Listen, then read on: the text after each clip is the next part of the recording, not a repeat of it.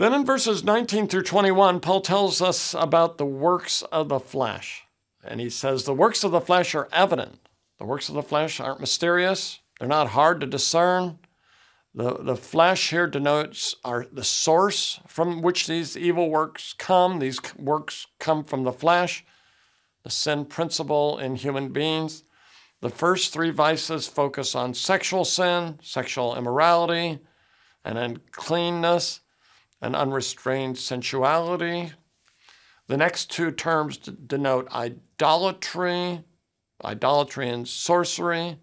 You know, the fundamental sin for Paul is idolatry, right? It's the failure to glorify and praise and honor God and to give him thanks. Sorcery or magic is regularly condemned.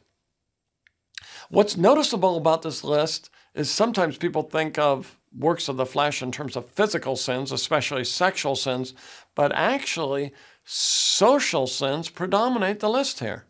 We have 8 different words for social sins. Sins in society, sins in relationships with one another. So we look at these words like enmities and strife and jealousy and bursts of rage, selfish ambition, dissensions, factions, and envyings.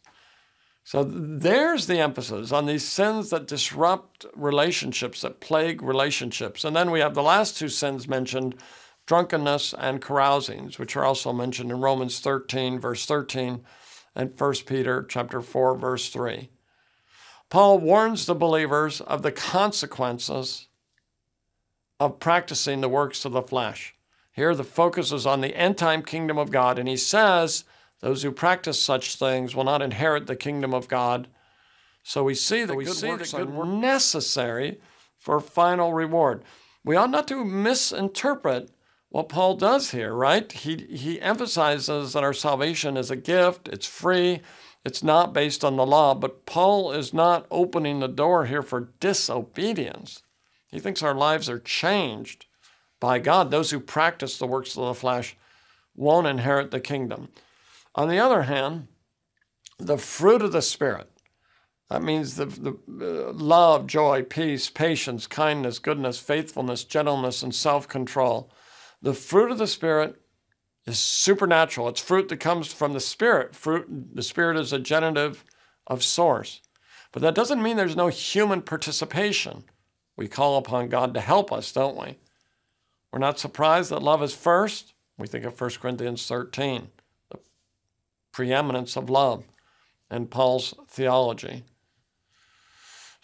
The last line, against such things there is no law, could mean that no law prohibits the fruit of the Spirit, or perhaps that the law can't produce such godly qualities. But the Spirit produces fruit that the law can't produce.